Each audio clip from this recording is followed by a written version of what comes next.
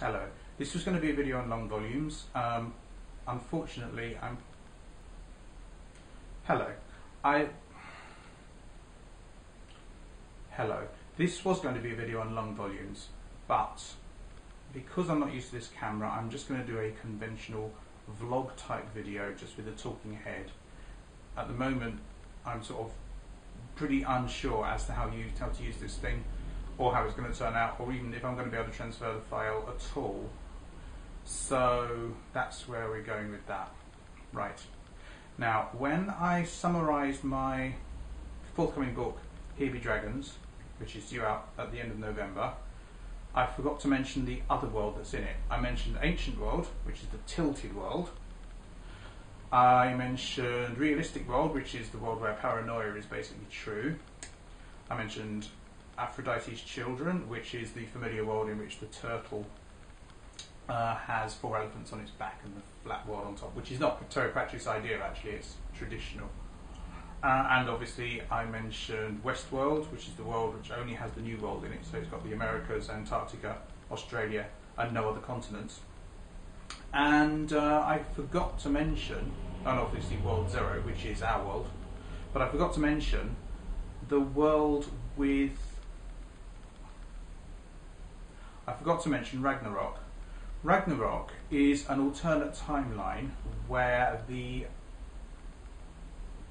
a gamma ray burst occurred, which was aimed directly at the Earth in about the year 1000. This wiped out everything that lived in the Western Hemisphere and caused a mass extinction, similar to a possible event in the Ordovician about 500 million years ago.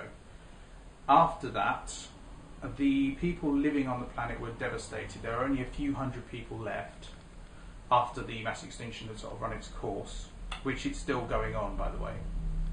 And after that, only a few people were left. The Western Hemisphere was completely sterilised, and new animals started to evolve unusually fast.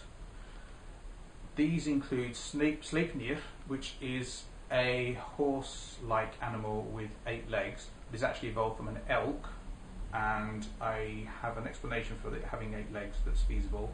There's also Jormungandr, which is a serpent-like animal that lives in the oceans.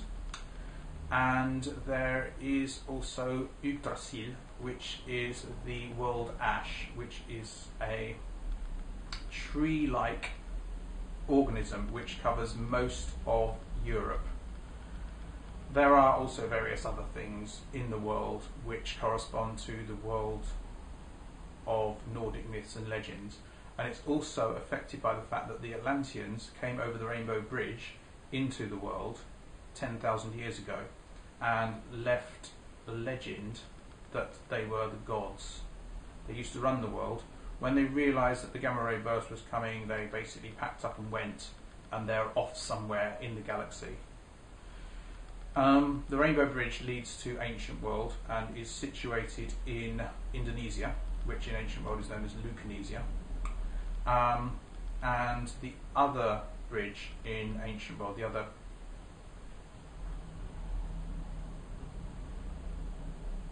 bridge in Ancient World leads over to Realistic World, which has similar physics.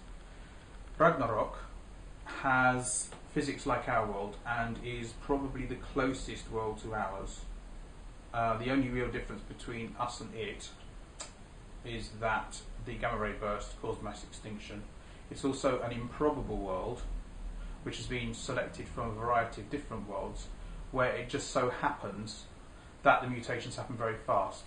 The mutations are beneficial to the organisms involved, and they are not likely or probable, and they're not directly caused by the gamma ray burst or the radiation. They just exist because they exist. They're improbable. There will be a lot of other worlds that are similar to Ragnarok, where the world was basically completely devastated. There are currently about 400,000 human beings left in Ragnarok. Another detail is that the Atlanteans can't get back to Ancient World because the laws of physics don't allow them to do it in Ragnarok, but they allow them to get over the Rainbow Bridge into Ragnarok. They just can't come back again. So they're stranded and they've left.